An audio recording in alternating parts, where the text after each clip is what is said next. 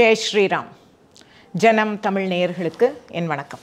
இப்போது தமிழகத்தோட இளவரசர் கொஞ்ச நாளைக்கு முன்னாடி எய்ம்ஸ் வரலன்னு செங்கலை தூக்கி காட்டிகிட்டு இருந்தார். இப்போ என்னடானா நீட் பரீட்சைக்கு எதிர்த்து ஒரு முட்டையை தூக்கி காட்டுறாரு. அவர் அப்படி கேலி பேசுகிறாராமா. அந்த முட்டையில் 0ன்னு வேற எழுதியிருக்கு. நீட் பரீட்சையை எதிர்த்து கையெழுத்து பிரச்சாரம் நடத்துது திமுக. பிஜி நீட்டில் சேர எத்தனை பெர்சென்டைல் வேணும் அப்படின்னு கேட்டுட்டு முட்டையில் 0ன்னு எழுதியிருக்கிறத தூக்கி காட்டுறாங்க. இதுக்கு எதுக்கு நீட்டு அப்படின்னு கேட்குறாங்க.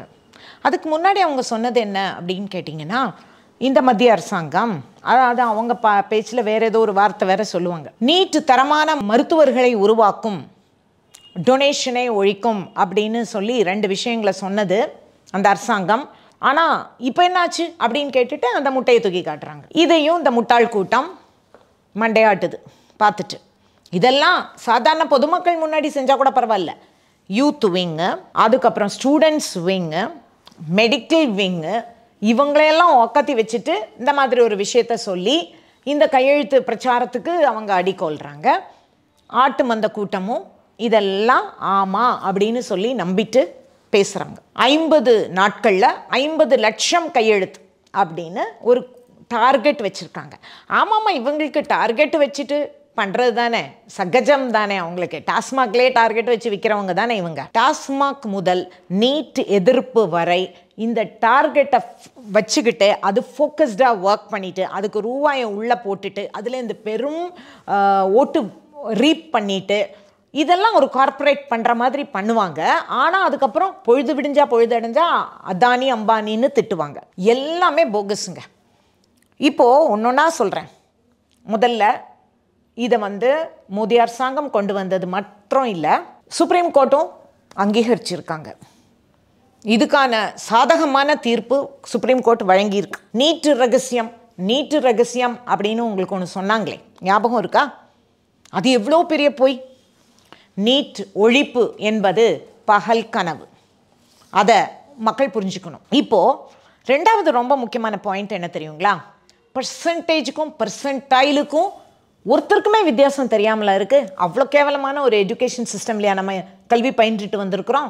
படிச்சிருந்தா கட்டாயம் இது புரிஞ்சிருக்கும். 55%ங்கிறது 100க்கு 55 மதிப்பெண்கள் ஒருத்தர் பெற்றிருக்காருன்னு அர்த்தம். பெர்சன்டைலுக்கும் அதே அர்த்தமா? அப்படியானா அப்புறம் எதுக்கு நம்ம பெர்சன்டைல்ங்கிற வார்த்தையை, சதமானம் அப்படிங்கிற வார்த்தை புரியறதா புரியலையா? இப்போ பெர்சன்டேஜுக்கும் பெர்சன்டைலுக்கும் தயவு செய்து வித்தியாசம் புரிஞ்சுக்கோங்க. ஃபார்முலா வைஸ் நான் சொல்கிறேன். பெர்சன்டேஜ் ஆனால் numerator divided by denominator into 100. Percentile அப்படிங்கிறது rank order. It is not percentage. கொஞ்சம் பேர் பரீட்சை எழுதுறாங்க. இன் கனெக்ட் வித் தட் இவங்க எத்தனாவது இடத்துல இருக்காங்க, எப்படிப்பட்ட ஒரு பெர்ஃபார்மன்ஸ் இவங்களோடது. பெர்சன்டைல் ரேங்க் ஃபார்முலான்னு ஒன்று இருக்குது. கேபிட்டல்ஸில் வச்சுக்கோங்க. R = P divided by 100 into n+1. இதில் Rங்கிறது rank orders of score, Pங்கிறது percentile rank, Nங்கிறது number of a score in A distribution. Distribution என்ன புரியும்ல? 75th பெர்சன்டைல் இத்தனாவது இடம், அப்படியானா 75வது சதமானம் அப்படின்னு அர்த்தம். 68,142 மெடிக்கல் பிஜி மெடிக்கல் சீட்ஸ் இருக்கு. போன ஆண்டு என்ட்ரி 20 பெர்சன்டைல் 20% அப்படின்னு வச்சது மோடி அரசாங்கம். கொஞ்சம் சீட்ஸ் ஃபுல் ஆகாமல் போச்சு. ஃபில் பண்ண முடியல. ஏன்னா அது எடுத்துக்கிறவங்க இல்லை, சீட் இருக்கு. அந்த பர்டிகுலர் சப்ஜெக்ட்ஸ் எல்லாம் சில பேர் விரும்பலை. இப்போ பெர்சன்டைல் அப்படிங்கிறது பரீட்சை எடுத்த மற்ற மாணவர்களை விட இந்த கேண்டிடேட் எங்கே நிற்கிறாங்க, எப்படி செய்திருக்கிறாங்க, எவ்வளவு நன்றாக பரீட்சை எழுதியிருக்காங்க. 0 பெர்சன்டைல்னா உதயநிதி அவர்கள் சொல்வது போல 0 மார்க் அல்ல. 2,25,000 கேண்டிடேட்ஸ். எத்தனை சீட்டு? 68,000 பிஜி சீட்ஸ். நான் யூஜி நீட்டை பற்றி பேசவே இல்லை, பிஜியை பற்றி தான் பேசிகிட்டு இருக்கேன். பிஜி சீட்ஸ் எண்ணிக்கையை கூட நம்ம மோடி அரசாங்கம் வந்த பிறகு கூட்டி கொடுத்துருக்காங்க. எப்படி கூட்டியிருக்காங்க அப்படின்னாக்கா, ஒவ்வொரு வருஷமும் ஏற்கனவே 4,000 சீட்ஸு வேக்கண்ட்டாக இருந்தது. அப்போ நீங்கள் கேட்கலாம், ஏன் இதை கூட்டுறாங்கன்னு. அதுக்கு முன்னாடி இன்னொரு பாயிண்ட் சொல்லிடுறேன். சில ஏரியாவில் தான் இந்த சீட்ஸு வேக்கண்ட்டாக இருக்குது. அதாவது ஜென்ரல் மெடிசன் வேக்கண்ட்டாக இருக்குது, ஜென்ரல் சர்ஜரி இருக்குது, OG, anaesthesia, microbiology, pharmacology, biochemistry, anatomy, இந்த மாதிரி சப்ஜெக்ட்ஸில் வேக்கண்ட்டாக இருக்குது. இப்போது 2014 இருந்ததை விட 2024 அடுத்த வருஷத்தில் இந்த பிஜி சீட்ஸ் டபுளாக இருக்கும். எப்படின்னு கேட்குறீங்களா? யூஜி மெடிக்கல் சீட்ஸும் டபுளாக இருக்கு. யூஜி வந்து 53,000 சீட்ஸ் இருந்ததை 96,000 கூட்டுது மோடி அரசாங்கம். பிஜி வந்து வெறும் 31,000 சீட்ஸ் இருந்ததை இன்னைக்கு 64,000 கூட்டுது. 8 வருஷம் ஆட்சியில் எவ்வளோ பெரிய சாதனை இது. இது வந்து பிளான் பண்ணி எவ்வளோ பேர் இருக்கணுங்கிறதெல்லாம் கணக்கு வச்சு அப்படி தான் இதை செஞ்சுருக்காங்க. நான் கிளினிக்கல் கோர்சஸ்க்கு மக்கள் பொதுவாக அந்த ஸ்டூடெண்ட்ஸு ஆர்வமாக இல்லை.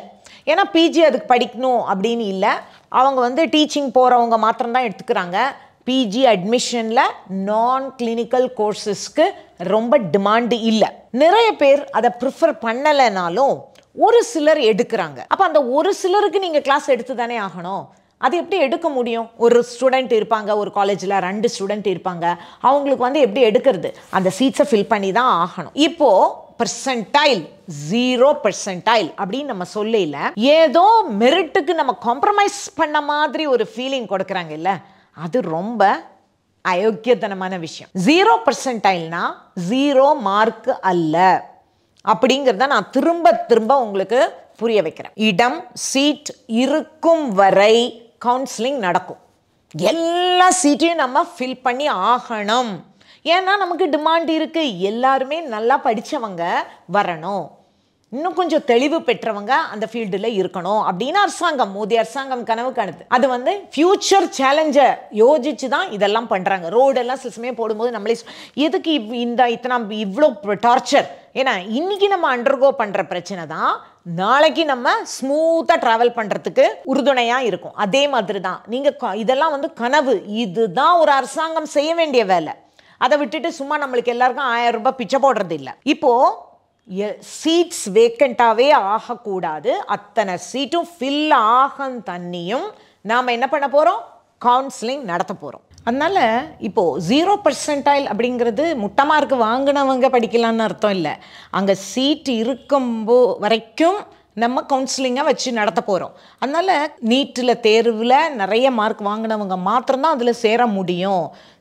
0 மார்க் வாங்கினவங்க சேருவாங்கன்னு அர்த்தம் இல்லை.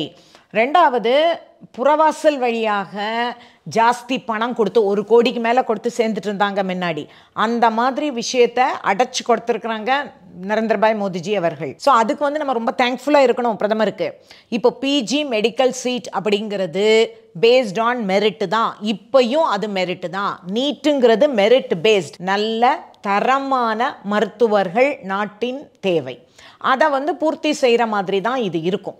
ஸோ இப்போ நான் முடிக்க போகும்போது என்ன சொல்லணும் அப்படின்னு நினைக்கிறேன்னாக்கா, இப்போது சமீபமாக கிரிக்கெட்டர்ஸ் இது பண்ணும்போது ஜெய் ஸ்ரீராம் சொன்னாங்க அப்படிங்கிறதுக்கு ஏதெல்லாமோ இவர் சொல்லியிருந்தார், இந்த தமிழகத்தோட இளவரசர். அப்போது அவங்க என்ன சொல்கிறாங்கனாக்கா, அது வந்து நியூ லோ அப்படிங்கிற வேர்டு அவர் யூஸ் பண்ணியிருக்கார். இப்போ நான் என்ன சொல்கிறேன்னா, நிச்சயமாக அவருக்கு பர்சன்டேஜுக்கும் பர்சன்டைலுக்குமான வித்தியாசம் தெரியாத அளவுக்கு அவர் அறிவிலி கிடையாது. ஆனால் இதை எடுத்துகிட்டு வந்து இதை வச்சு ரொம்ப கேவலமான ஒரு அரசியல் பண்ணுறாரு இல்லையா, ஒன்றுமே தெரியாத மாதிரி ஒரு நல்ல ஒரு முகத்தை வச்சுக்கிட்டு இந்த மாதிரி பேசுகிறாங்கல்ல, 0 அப்படின்னு காட்டும்போது மக்களோட மனசில் என்ன இருக்கும்? முட்டை மார்க் வாங்கினவன் மைனஸில் வாங்கினவன்லாம் இதில் வருவான் போல் இருக்கு அப்படின்னு நினைப்பான். பார்த்தீங்களா? அது வந்து நியூ லோ. அதுதான் நியூ லோ. அது ரொம்ப தரக்குறைவானது, ஈனத்தனமான அரசியல் அப்படின்னு நான் நினைக்கிறேன். நன்றி, வணக்கம்.